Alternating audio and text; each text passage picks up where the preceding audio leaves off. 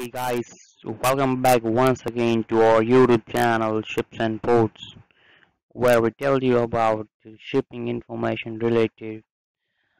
And today's news is one of the freighter attacked in Gulf of Guinea, 9 crew kidnapped.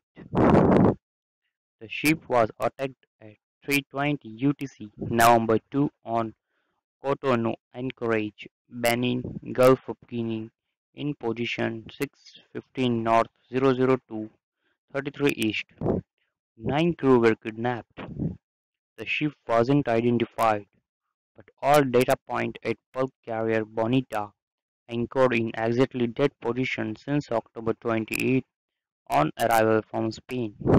Several hours later, Bonita held anchor and started moving towards Cotonou.